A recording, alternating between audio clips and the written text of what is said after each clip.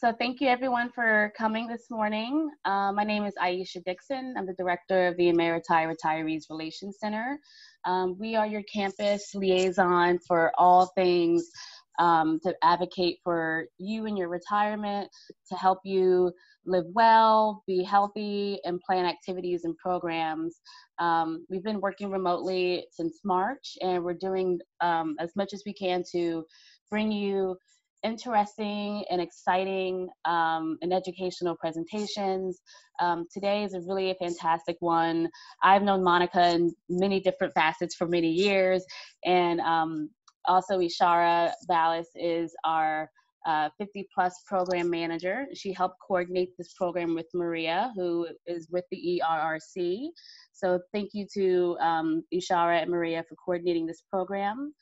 Monica Moore is the Community Health Program Manager for the Mary S. Easton Center for Alzheimer's and the co-director for training and education activities for the UCLA California Alzheimer's Disease Center. She has worked in the field of aging for 20 plus years, focusing on community education, outreach, and caregiver support. She has her master's degree in gerontology from the California State Long Beach and gerontology from Sonoma State University. So with that said, again, thank you, Monica. I listed you as a co-host, so you can go ahead and begin. Awesome, great. Good. Let me get this going here first before I actually try to talk and do this at the same time. Okay, good morning to everybody. Thank you very much for being here, for sharing, for spending some of your morning with me. Oops, at the beginning, sorry. There we go. Okay, now we're at the beginning of the presentation. All right. And so thank you very much, of course, to Ishara, who I work very closely with in many, many, many, many different capacities. Always a pleasure. Maria and Aisha, thank you very much for having me be here to present to your American retirees. I'm very happy to be able to do that. So I am with the Easton Center. So we are in normal world, we would be in the Reed building right across the way from the medical center. Obviously, I personally have not been there since March. So I stopped off once to pick up some snacks out of my drawer because I didn't want those to go bad since I'm not going back for a long time. So I wanted to make sure that I brought home my snacks. But other than that, we have been working remotely. All of our programs have gone virtual. And so just briefly, some of the things that the Easton Center does is we obviously do community education such as this, and we have a very robust research program where we have the people in their labs trying to figure out Alzheimer's disease, trying to find medications that could work for Alzheimer's, and really doing some of that very basic science Alzheimer's research. We also have a very strong clinical trials program that is now back up and running after a little bit of a pause due to COVID at the beginning, but we're up and running again. And so I'll talk a little bit about some of those trials just in terms of how they connect with living a brain healthy lifestyle and things that we could do. And then also finally, we have our neurology clinic where we have neurologists who will see patients for Alzheimer's disease, help with proper diagnosis, either of dementia, mild cognitive impairment, or if it needs to be more of a specific type of dementia, dementia with Lewy bodies, frontotemporal dementia. So we have these specialists who are there to be able to provide that proper diagnosis. That's one thing that we hear a lot is people will go to their neurologist and it'll be a general diagnosis of probable dementia. So we want to make sure that people get diagnosed properly. So these are the things that the Easton Center does. We are, of course, here a resource for all of you. If anyone has questions regarding Alzheimer's or dementia or brain health, please feel free to reach out to me. I know my information is at the end of this presentation, and I'm happy to be able to answer any questions that you may have. So please put them in the chat. If this was an in-person talk, we would be doing questions throughout because I like that interaction. But when we do things via Zoom, it's a little bit easier if I talk for a bit and then, we engage with questions at the end. Again, trying to figure out the things that work best for everybody. But please write your questions in the chat, which is down at the bottom of your screen.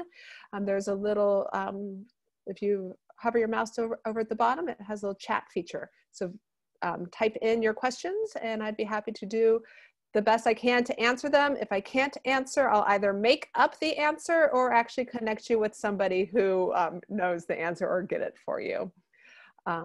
So let's get started on this presentation. Some of the things we're going to talk about, just my basic outline here, talk about possible causes of memory loss. Always very briefly, I touch on what is dementia.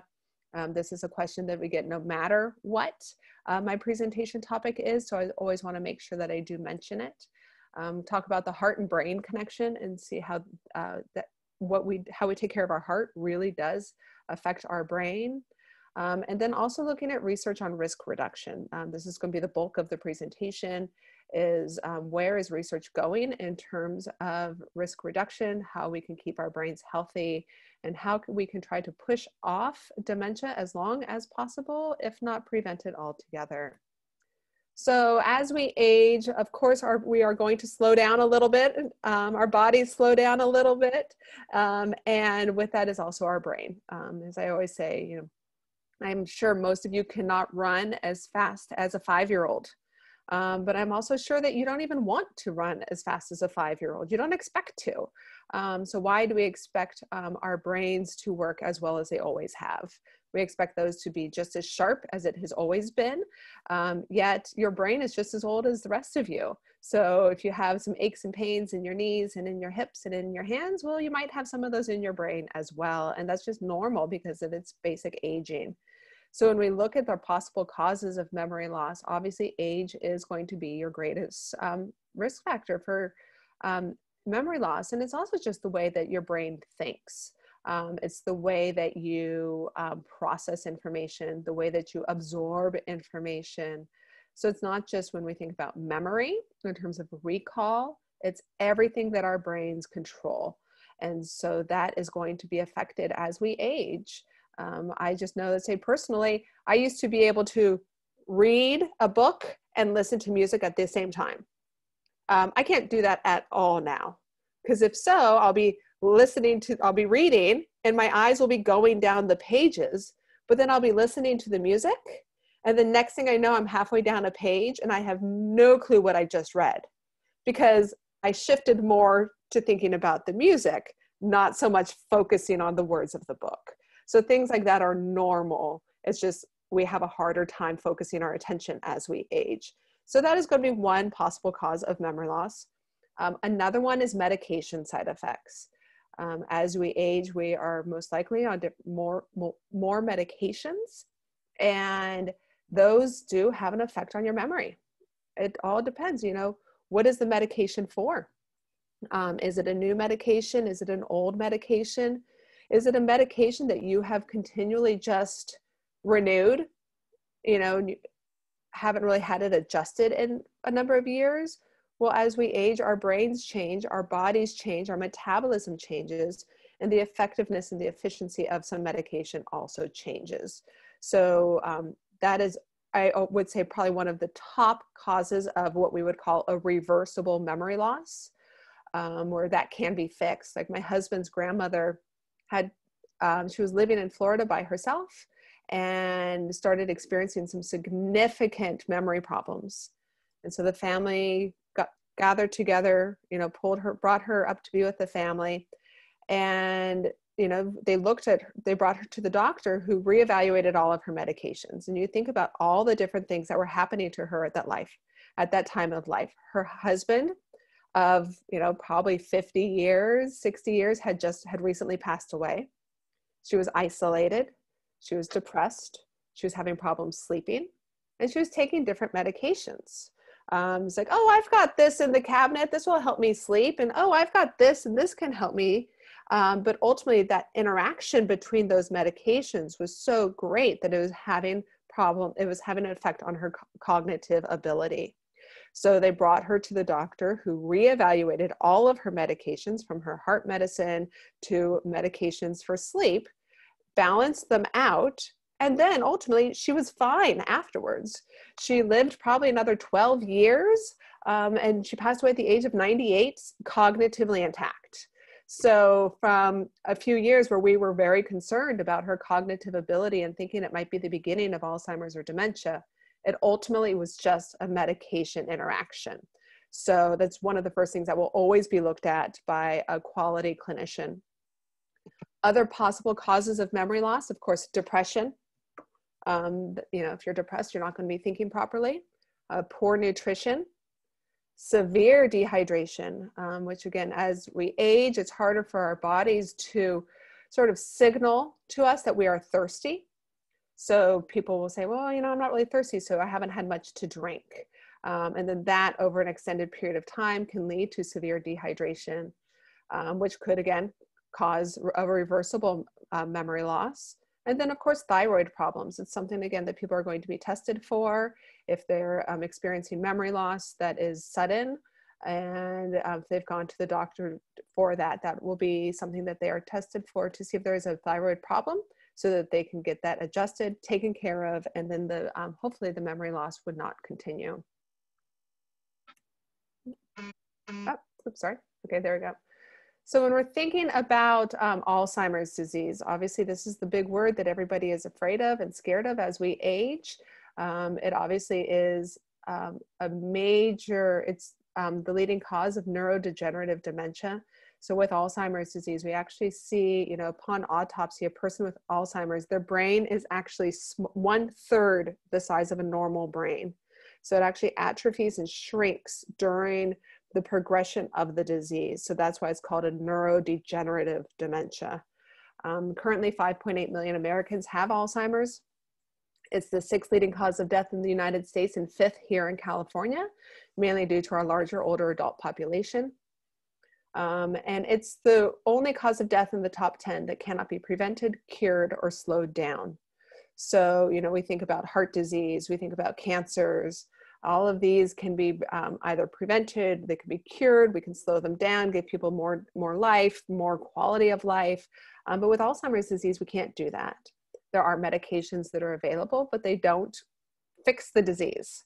And that's what some of the stuff that the researchers at the Easton Center are working for, to try to find good drugs that can really help change the course of this disease. And as we know, Alzheimer's is also incredibly expensive, $200 billion a year in healthcare costs that are associated with Alzheimer's just in the United States. Sorry, getting the hang of this. So when we think about this word of dementia, dementia is, this word that people often will get confused with, or let's say if we were in person right now, I would ask you, who knew the difference between Alzheimer's and dementia? And I don't ask this to put anyone on the spot. I ask this to try to get an idea and to also bring, idea of what the audience's knowledge base is, and also to show how so many people think it's something different. Where often I will hear people say, oh, well, my mom just has dementia. She doesn't have Alzheimer's. That's when they get mean. Or it's like, oh, well, it's just a little dementia. And sometimes I think people use the word dementia as it's softer. It's not that big, mean word of Alzheimer's disease, a big diagnosis like that.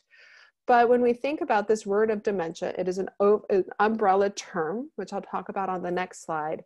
And you need to have a cognitive decline in a certain area. If you look on the screen, you see those 5 different areas of thinking, judgment, reasoning, memory, and language, along with a functional impairment. So where the thinking might be affecting your ability to take medications, the thinking problems, the cognitive decline of your thinking may be impacting your driving, your paying the bills, personal care. So as I say, we all know people in our life who may have poor judgment, right? It's just that person that who just has poor judgment.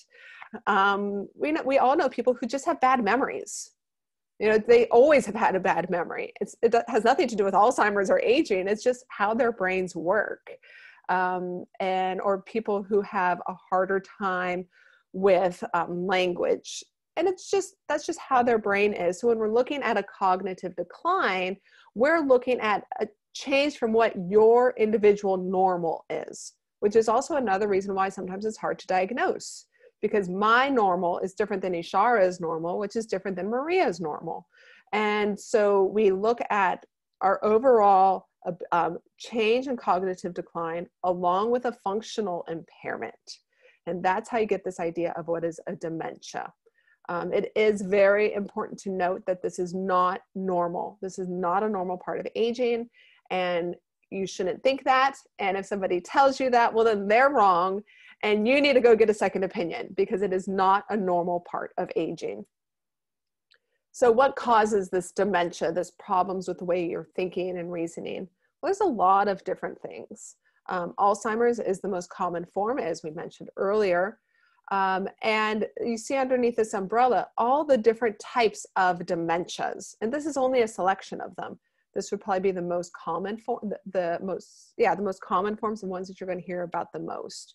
So Alzheimer's, the second most common form of dementia is dementia with Lewy bodies in people over the age of 65. Frontotemporal lobar degeneration, also known as FTD, is the second most common form of dementia for people under the age of 65. So we see how this really does affect people across the ages. And again, when you look at traumatic brain injury or other illnesses and other diseases, can also cause this cognitive decline that creates dementia type symptoms. So if you have any questions, hold on, let me just, anyone have any questions on that? We good? Let me just, I see my chat. Let me try to help out here. Okay, just want to make sure that we're all good. Okay, oh, yes. Possibly, is there like a line between not having dementia and having it? Or is it kind of like a continuous gradient? Great question. Thank you very much. So actually what that line would be called is called mild cognitive impairment, MCI. So mild cognitive impairment is sort of that gray area between dementia and between normal. And some people who experience mild cognitive impairment will go on to develop Alzheimer's disease or another form of dementia, and some people won't. It could just always be this, it's worse than normal aging. So again, it's not normal, but it's also, it doesn't progress. So there is this area called MCI, mild cognitive impairment, that can be that in between. And also none of this happens overnight. You know, very few things. The only thing on this page that would happen overnight would be Creutzfeldt-Jakob. And that is like the human variant of mad cow. And so that is obviously a very quick, rapid progression. Obviously aside from like a stroke or traumatic brain injury. But all these others, they're gradual. And they think, and this is, I'm going to talk about this more as we get more into the presentation, talking about this world of what we do now can help our brains later in terms of the health. So if you, let's say if you're destined to get Alzheimer's disease, you know, because again, there is some genetic component to everything in our lives. Maybe if you live this brain healthy lifestyle, this really focus on health, maybe you could push off, keep pushing it down the road, keep kicking that can further and further down the road. So you're not going to be diagnosed at 70, maybe you'd be diagnosed at 80. So we see how we can sort of, through lifestyle interventions, we can try to kick this down a little bit more. So let me move to, here we go. When we're talking about the prevalence of Alzheimer's disease, almost 2/3 of Americans with Alzheimer's are women. So that is obviously, it's a big issue for women. We're also thinking about women are most likely to be the caregivers. So Alzheimer's disease really does impact women disproportionately than men in many different areas. Also, older African Americans are twice as likely to develop Alzheimer's or another form of dementia than non-Hispanic whites. And then Hispanics are about 1.5 times as likely to develop dementia. So you really see how this is a disease that can affect people. We're looking at those disparities in terms of ethnically diverse communities. It really does make a difference. And that's one of the things that we're trying to encourage people for more research to participate more, so we can figure out why are these numbers the way they are? Why are African Americans more affected? Why, what is it? Is it lifestyle? Is it genetics? What are these things? And this is all the stuff that we're still trying to figure out with Alzheimer's disease. So Monica, again, we did have one question about yes. someone asking about vascular dementia that usually happens after a stroke. Mm-hmm. So will you touch on that later on in this presentation, or? Yeah, absolutely. And vascular dementia, actually, I'll touch on it very briefly right now, and then I'll also touch on it throughout. But it is vascular dementia is dementia caused by a stroke or a series of strokes. So it could be the small TIAs that someone isn't aware of. And so lots of the stuff that we'll talk about later in the presentation will really relate to your risk reduction. And so your risk reduction of having a stroke. And again, sometimes these are such small strokes that they aren't even noticed. And it's a buildup over time. So I'll get to that. I'll talk a little bit more about vascular dementia throughout later in the presentation. So when we're looking at the risk factors for Alzheimer's disease, obviously I mentioned age earlier, we've mentioned we've mentioned gender, and then also next is genetics. So obviously everybody here, we get copies of genes from our parents. And so if you have someone in your family who had Alzheimer's or another form of dementia, yeah, you're going to be at a little bit greater risk of developing Alzheimer's than someone who doesn't. But it's the same as if you have like curly hair. Well, most likely someone in your family also had curly hair. You know, we just think of that, those basic genetics of what is passed down. So it's not that it is a slam dunk. It's not guaranteed. It's just a greater chance. So persons with a family history are at about 1.5 times greater risk of someone who doesn't. The one area of research that they're looking at in terms of genetics is this APOE4 gene. So this is the gene that you might hear about when someone will talk about the Alzheimer's gene, you know, through 23andMe or those Ancestry.com genetic tests that you can do. They will test for this. It's, you know, it's not predictive. So if you get 2 of these genes, everyone has an APOE something, either 2, 3, or 4. You have 2 of them, one from mom, one from dad. And if you have 2 of the E4 genes, you're at an increased risk of developing Alzheimer's disease. So you're at an increased risk, but it's not predictive. It doesn't mean you are going to.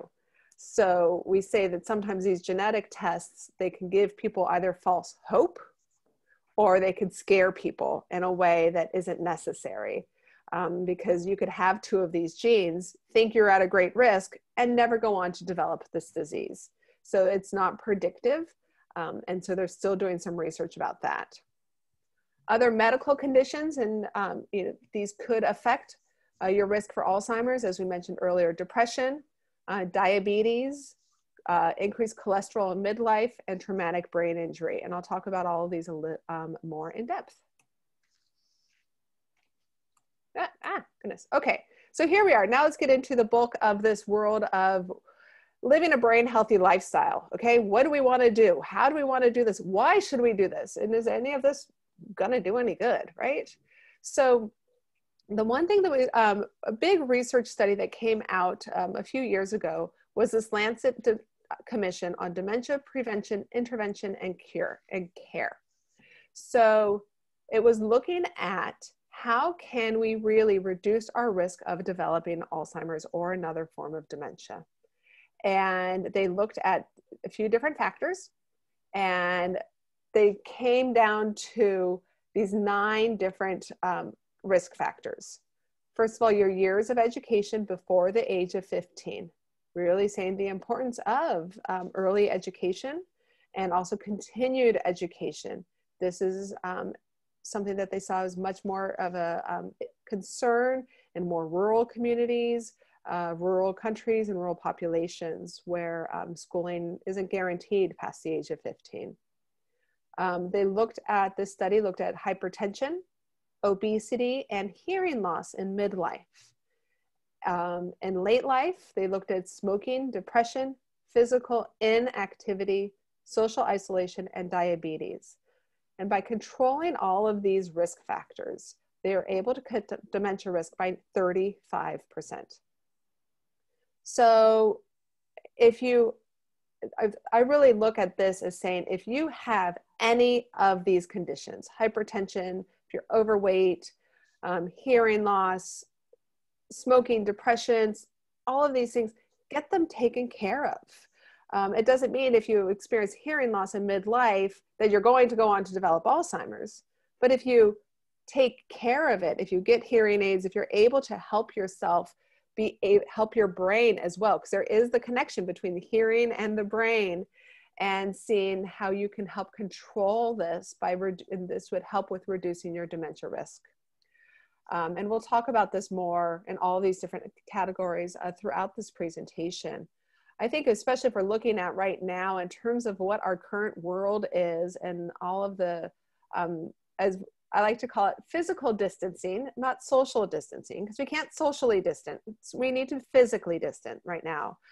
So the big concern obviously is that social isolation piece, which is why I know Zoom isn't ideal. It's not great, but you know what? It's better than nothing.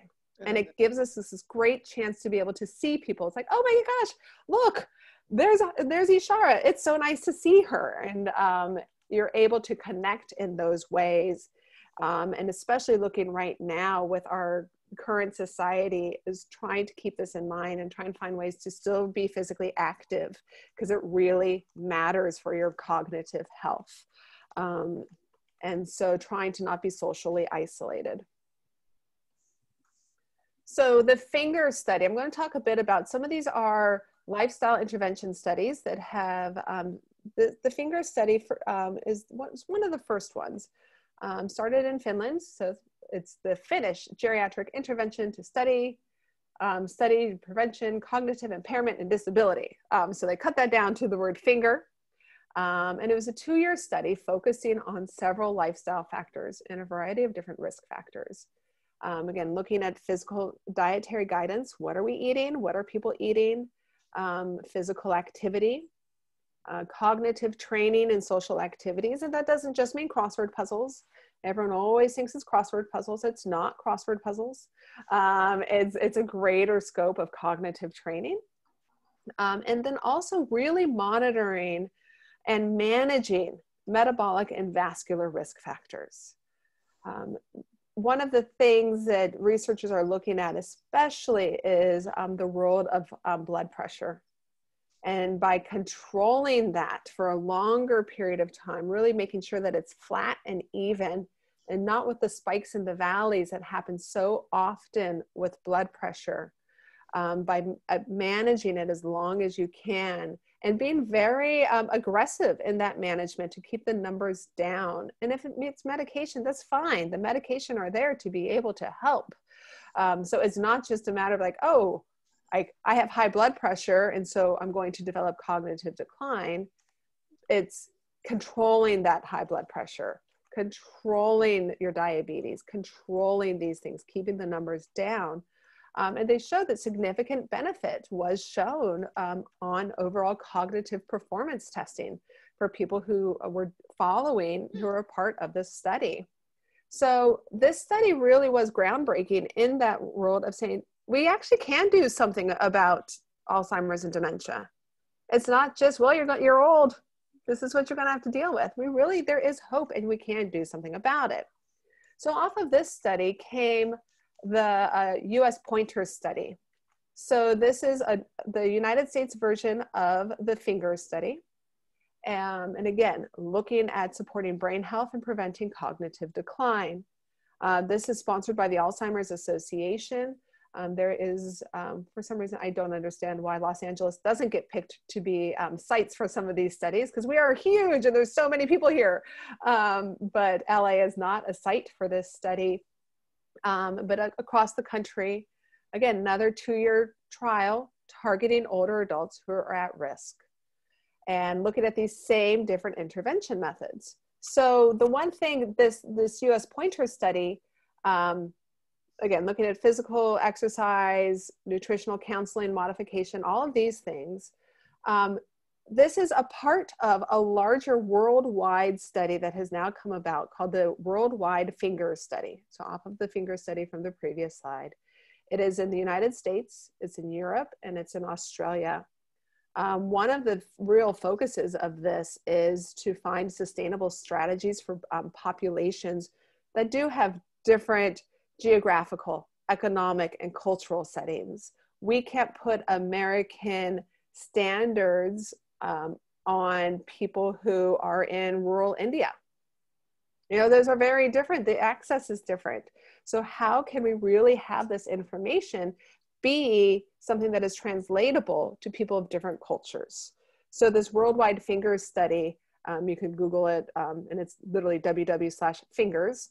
And it talks about what they are doing to try to make this information about lifestyle intervention really be applicable to people across the globe. So as we have mentioned, or as I've mentioned, obviously cardiovascular conditions increase your risk for Alzheimer's. By lowering and controlling for these, it really cuts your risk for Alzheimer's or other forms of dementia.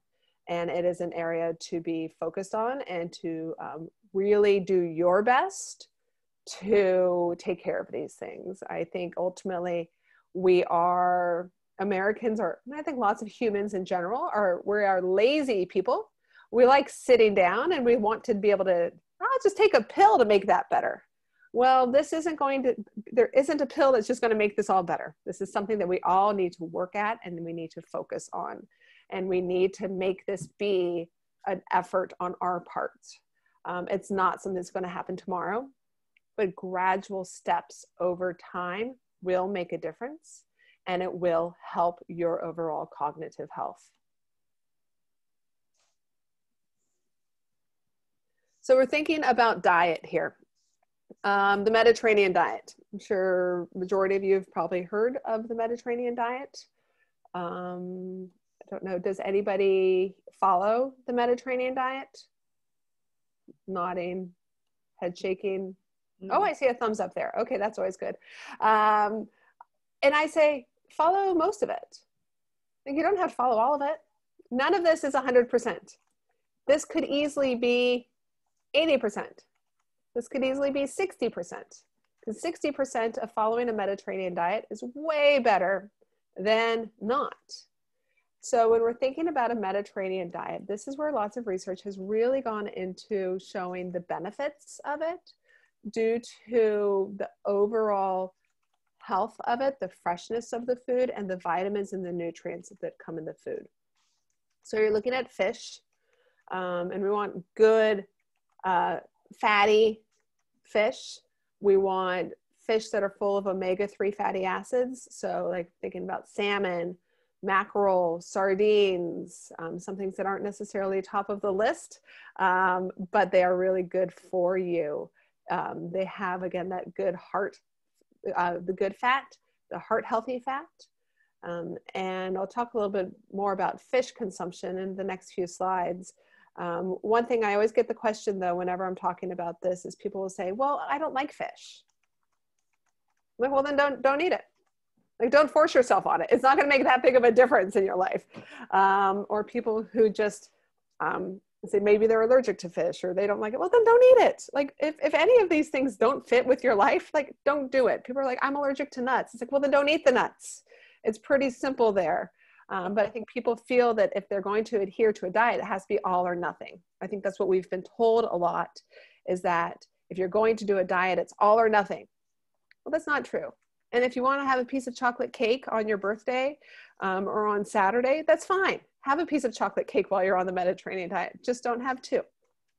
And don't have one Saturday and then Sunday and then Monday and then Tuesday. So we try to incorporate this healthy lifestyle. We're definitely looking at, in this Mediterranean diet, fish and vegetables, or fruits and vegetables, looking at fruit that's high in antioxidants especially. We want, again, good irons, good proteins.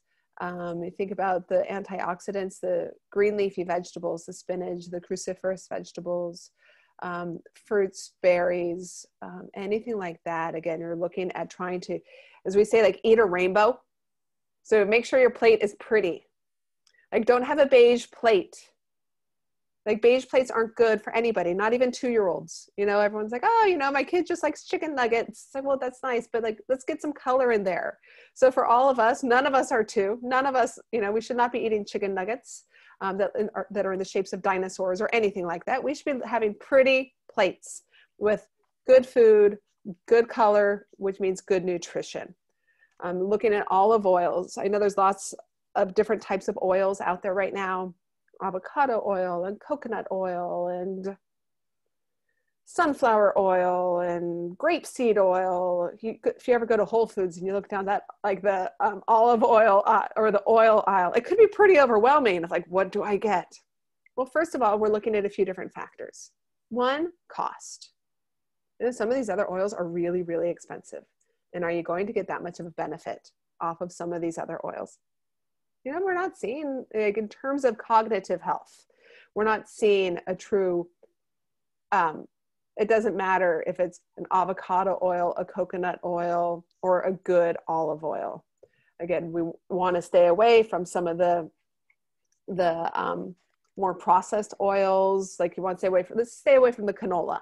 Okay, let's try to find some better oils, especially like the olive oils. Those are really good, heart healthy. Rich in omega-3s as well. Nuts, something that's highly overrated or I think underutilized in our society is the benefits of nuts, and also same with beans. And with the Mediterranean diet is also red wine is available in moderation. So as we say, it's red wine, it's not white wine, and we say it's a glass, not a glass. So, you know, you can get some of those glasses that practically a whole wine bottle can fit in one glass of wine. That's not what we're talking about here. We're talking about an actual red wine in moderation, appropriate for your age, your condition. Obviously talk to your doctor, all of that. But just in terms of, we're looking at this general overall health that is associated with the Mediterranean diet. So as research has shown that the Mediterranean diet actually does lower a risk of having a stroke. So if we look here at this slide, people on the left had the low adherence to the Mediterranean diet and had the higher incident of a stroke relative infarct risk. So we are looking at people who have who adhere to the diet. Even again, you look at the moderate, you see that difference of cutting down your risk of a stroke. I personally don't believe in the 100% of anything. I believe it's sort of more of that 80-20. And so, because sometimes that 20% is, you know, those things that you enjoy, and it gives you some of the pleasure. So, you know, just looking at the Mediterranean diet, trying to find a way to be able to incorporate that into your life, even if it's just bits and pieces of it slowly over time. So this is an area we call pseudo-medicine. So pseudo-medicine, we're looking at supplements. This came about from, there's so many different items on shelves now if you go, and it talks about, oh, this will help support brain health, and this will help give you, you know, cognitive benefits, and this can help reduce your risk of dementia, and this, you know, you go and you hear all that stuff, especially if you watch any daytime television, you're going to see advertisements for things like this. If you go to the store, you're going to hear things like this. So we're looking, but lots of these, they really don't have any evidence. There's really no scientific evidence that supports these claims. So it's this world of what we call pseudo-medicine, sort of like fake medicine. Some of these medication or the supplements that are available, what they do for the cognitive benefit is no more than what a cup of coffee could do for you. You know, people have that cup of coffee, it sort of like wakes them up in the morning, and it gives them that little boost. And so the pseudo-medicine is no greater than that. But people are putting lots of money into it and really trying to make this a business. So in January of 2019, the FDA issued 12 warning letters and 5 advisory letters to companies that were marketing supplements that claimed to claim to prevent, treat, or cure Alzheimer's disease. And this doesn't exist. You could take, as much vitamin E as you want, and you still may have developed dementia. Yes, incorporating these vitamins and supplements into your body can be good for you, but not to the point of hoping for it to be a cure. So obviously, if we all had a personal nutritionist sitting by our side and telling us what we should and should not eat based upon our own blood and metabolism, of course, we all would do better, right? But this isn't something that we should be focusing on in terms of giving lots of money to these areas, buying lots of supplements, because the credibility is just lacking. And so we want to make sure that people are aware of it. If it sounds too good to be true, there's a really good chance that it is. And be smart about it. If you have questions about something, feel free to do your research. The Alzheimer's Association really has great information on different types of supplements, and really gives some good information regarding what we could do. There's areas in terms of supplements of where there's some research, like curcumin, which is an ingredient in curry, really a very strong antioxidant. And that's, lots of studies are being done on that right now. Also antioxidants, as I mentioned, let's say pomegranates. I know Dr. Gary Small at UCLA did a study with pomegranate juice and cognition. There was a study years ago about vitamin E, people taking large doses of vitamin E and hoping that that could push off Alzheimer's or dementia. None of these have really shown to be able to prevent, cure, or treat Alzheimer's. They could be good for general brain health. But I always just like to have this slide up here just sort of as that public service announcement of the warning that lots of people, they take advantage of all of our desperation and our hunger to be able to find a cure for this.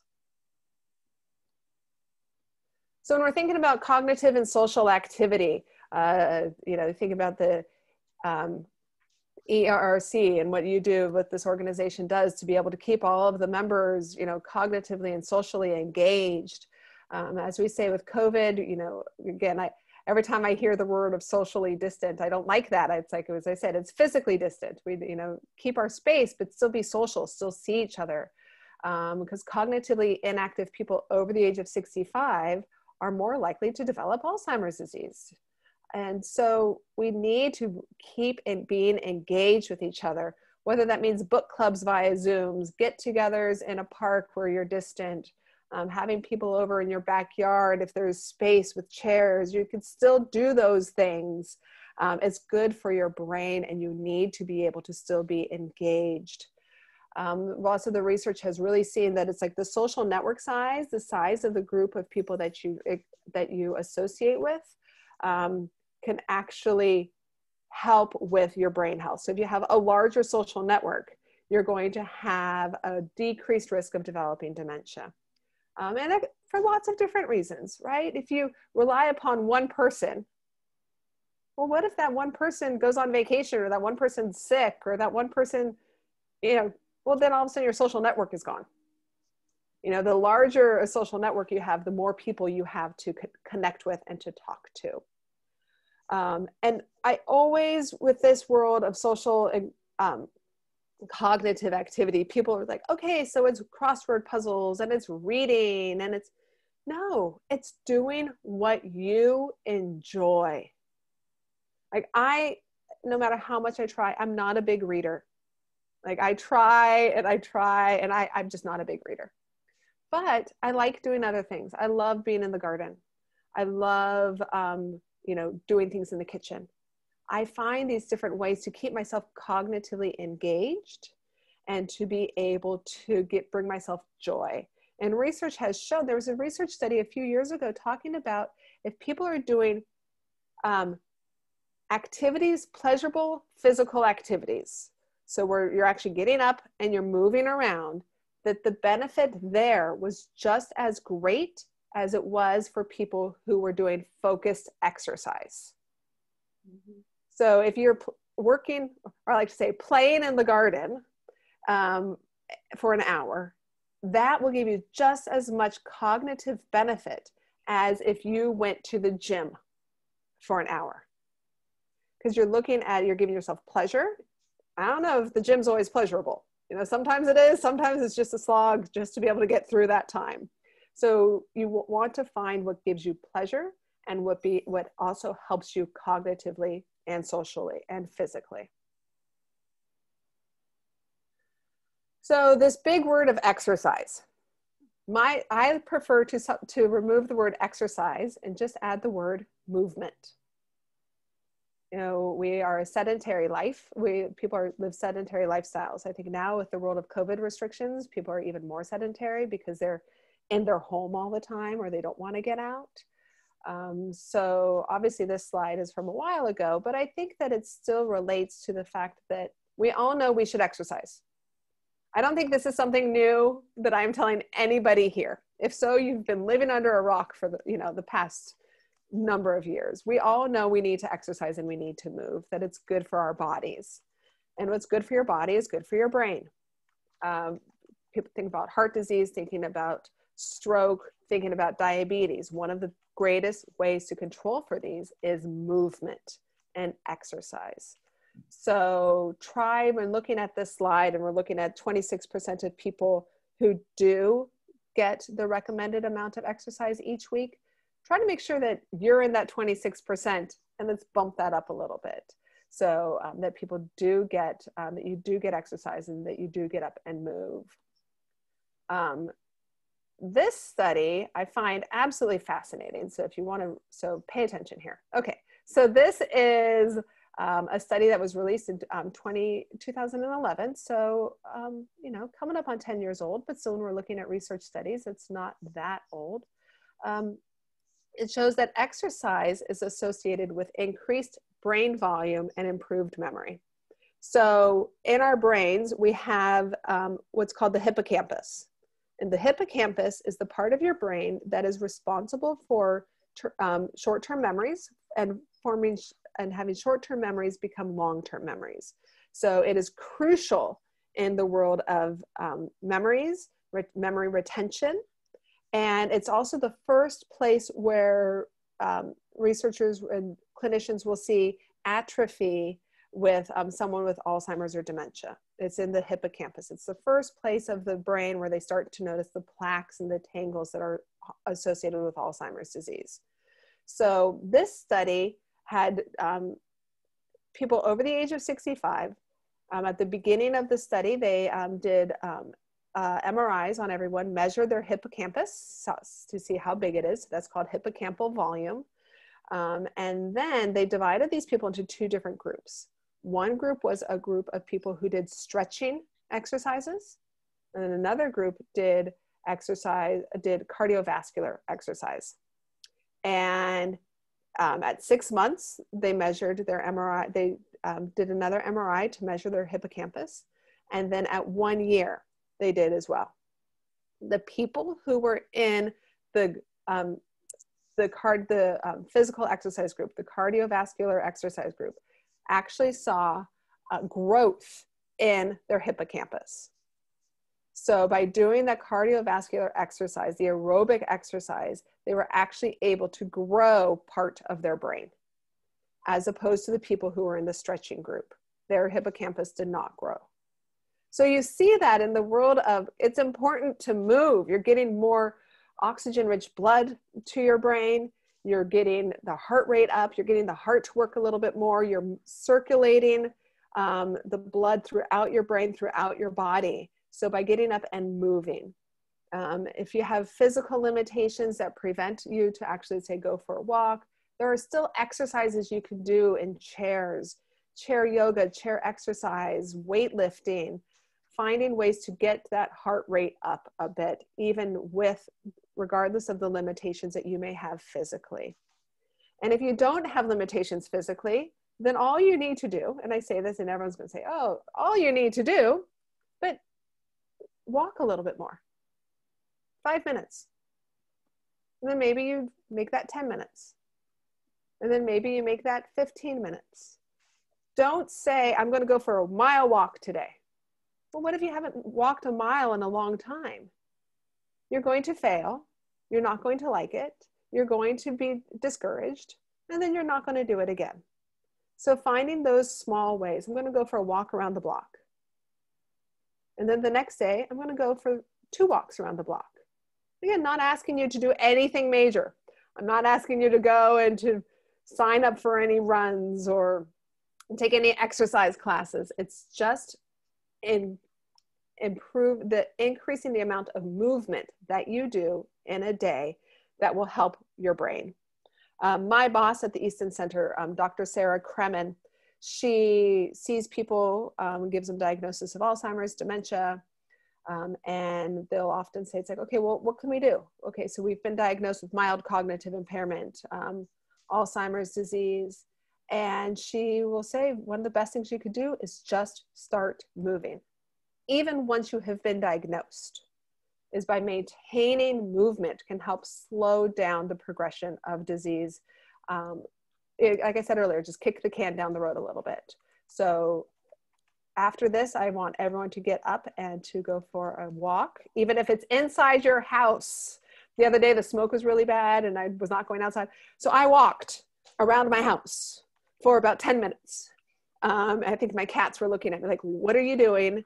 But just because I felt like I was sitting so much, I just needed to move. So that is everyone's homework assignment after this presentation. The next thing that there has been a lot more research about lately is sleep and Alzheimer's disease. Sleep is very important for people.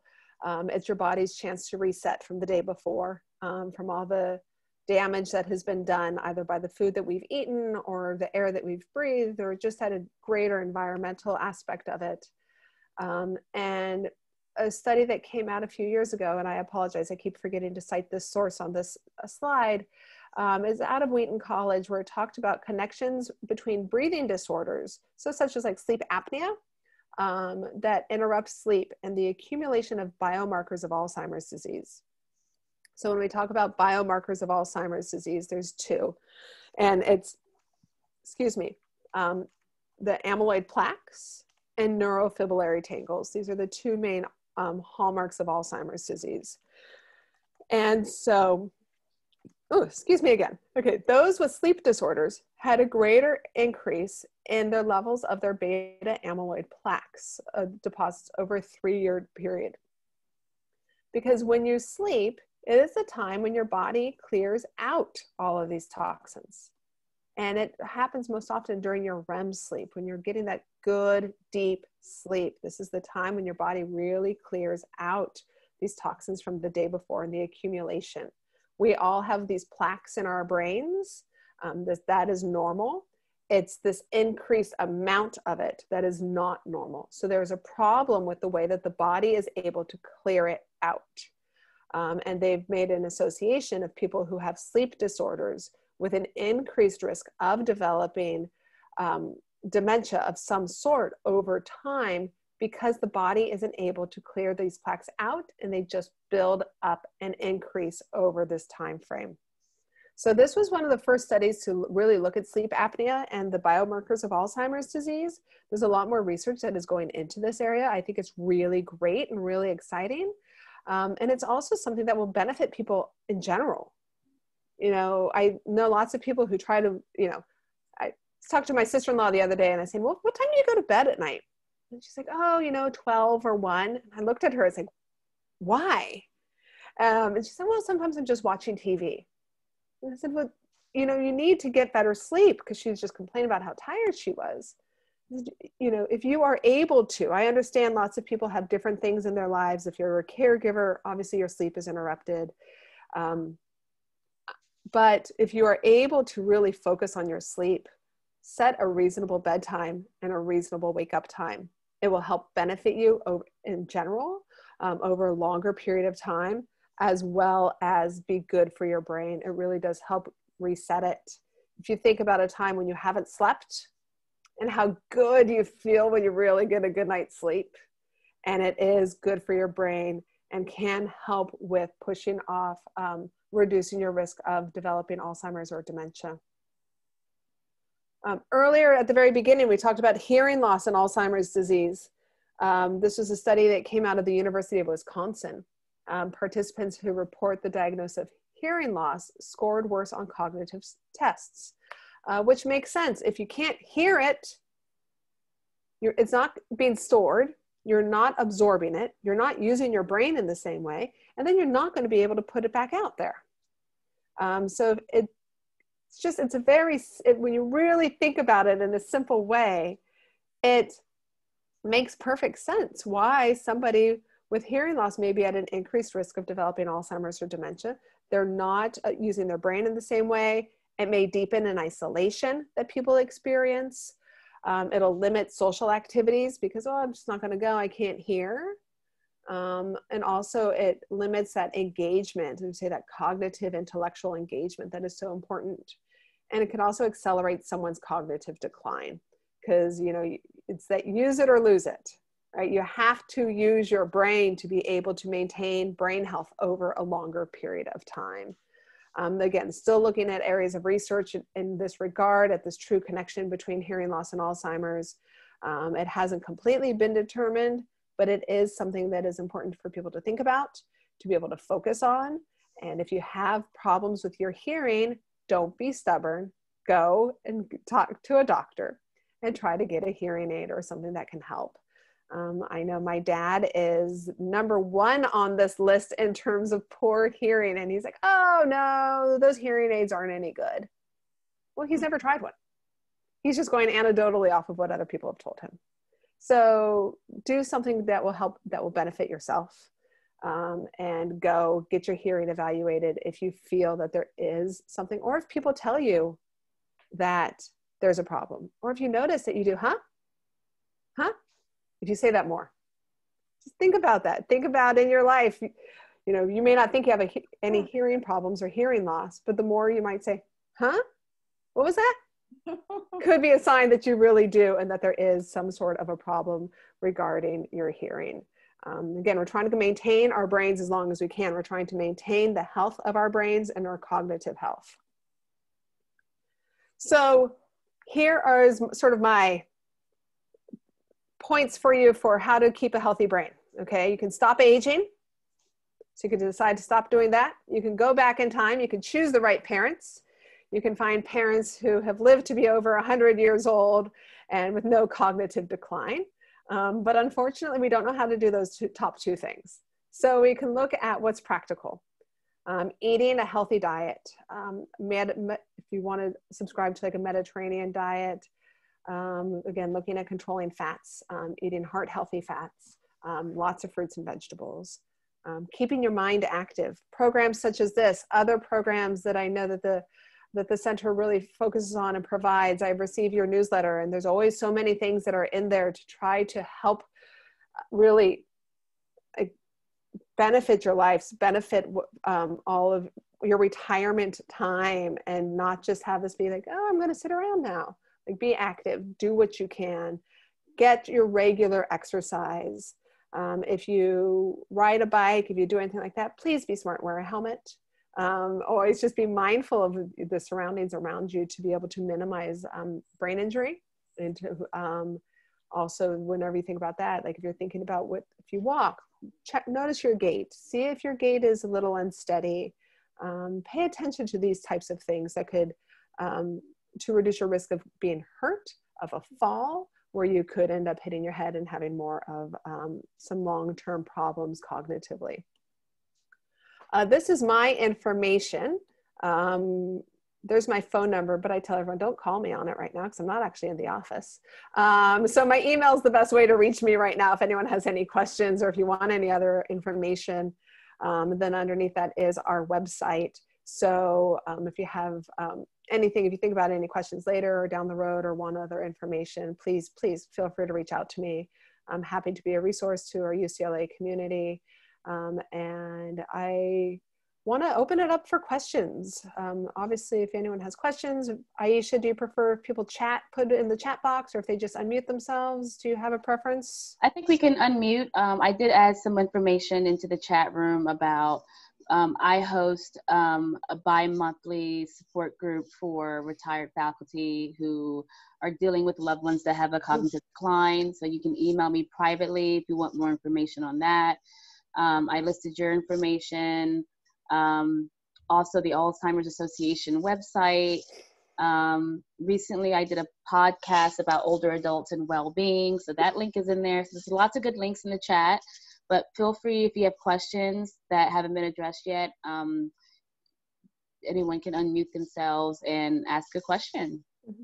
And just off of what Aisha just mentioned in terms of like, I want to give hands to the speaker, and thank you so much. I have to time out. oh, well, thank you. Thank you for coming. I appreciate you spending your morning. Thank you. Thanks. We also do, as Aisha was mentioning, I know that your center has the support groups, but we also have lots of different support groups as well for caregivers of people with Alzheimer's or other forms of dementia. So that is an option for you. I say sometimes it's a matter of days and times, right? What works for somebody in the schedule. So if the one that Aisha runs doesn't fit your schedule, we have some as well that we'd love to be able to help and support you in any way that you can, especially when it comes to caring for someone who does have some form of memory loss. And it's very challenging. I will say before I came to UCLA, I was at the Alzheimer's Association for many years. And a lot of the issues you would have from clients would be just the loved one dealing with the reality of their loved one having Alzheimer's. Like, oh, mom had a good day. It doesn't mean that they don't still have Alzheimer's. Everyone has good days and bad days. And there's also a great resource center. If you're near USC, they have a family caregiver support center as well. So there are definitely resources out there. If you don't know where to turn to, please email me or Monica, and like she said, if we don't know the answer, we'll make it up, or we'll find the person that can help you. And I'm actually just going to stop sharing my screen just so we can go back to the larger screen so people can see each other. I always think that is good, or those of us who are on video, to be able to share our screens, to be able to have a chance to communicate and talk if anyone wants to. Usually when I do this, like I said, it's the engagement during the presentation. So I always want to answer any questions. I do see one message in the chat that someone said that I thought that canola oil was good for you. You know, when we're thinking about oils, what you really want to watch is the fat and the type of fat. So if you're looking at the best oil, truly research has shown it comes down to olive oil is probably one of your best. That's more affordable, okay? Yes, you can go to Whole Foods and you can get the bottle that's this big, 4 ounces of avocado oil. It's gonna run you $30. Okay, like, is the benefit from that going to be, that great? Not necessarily. So we wanna find ways that meet your lifestyle, meet your financial situation, as well as something that will truly be beneficial. So yes, a canola oil, it's fine. Is it what you should use on everything? No. So it's that world of the moderation and having an idea of it. It's definitely better than Crisco. So, we think about that world of it, and also seeing some of the things like the world of the fats, and how years ago, no one would ever eat an avocado because it was high in fat. But now avocados they're high in good fat. So it's like, oh, there's a difference. So paying attention to that is really what we want to focus on. Yeah, go ahead. Sure. Hi. Sure. Hi. I was the one who asked about the vascular. Now, my mother didn't, it wasn't after the fact. I mean, it wasn't an autopsy or anything. It was just while she was alive, that's what they decided that she had a mild form of. And they never talked about any strokes or anything, which is maybe neither here nor there. Maybe she did have a stroke, but it was never evident that she did. So I was just curious about how much of that is possibly genetic. I mean, I worry about myself, obviously. Of course. So actually, when you mentioned that, and I realized that was one thing that I didn't talk that much on, is that true world of genetics. So if everyone just humor me for a few minutes here. So when we're thinking about this world of genetics and Alzheimer's disease, and I'm just going to say Alzheimer's, I'm going to say this general world of, let's say, dementia, okay? That we think about all of the cases of what we call late onset dementia. So that's dementia over the age of 65, it's about 1% of all cases of late onset dementia are truly genetic, where there could be a true genetic link that is found. So it's very, very small. For people who are under the age of 65, there is a greater risk of that, and I don't know that number completely off the top of my head, and I apologize for that, but that genetic link is greater. But, so if we're thinking about the older onset, it's much more sporadic.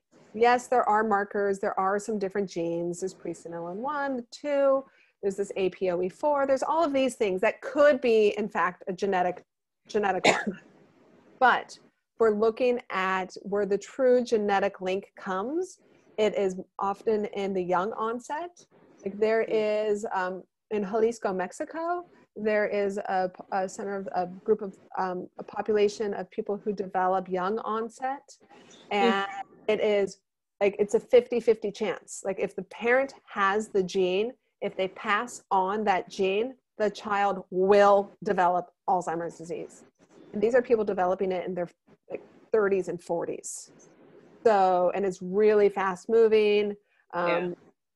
So there was a 60 Minutes documentary maybe about a year ago, something like that, that talked about this. So if you're interested, it's just fascinating to, I think I remember that. Yeah. And there's been a few different documentaries, TV shows that talk about the true genetic links.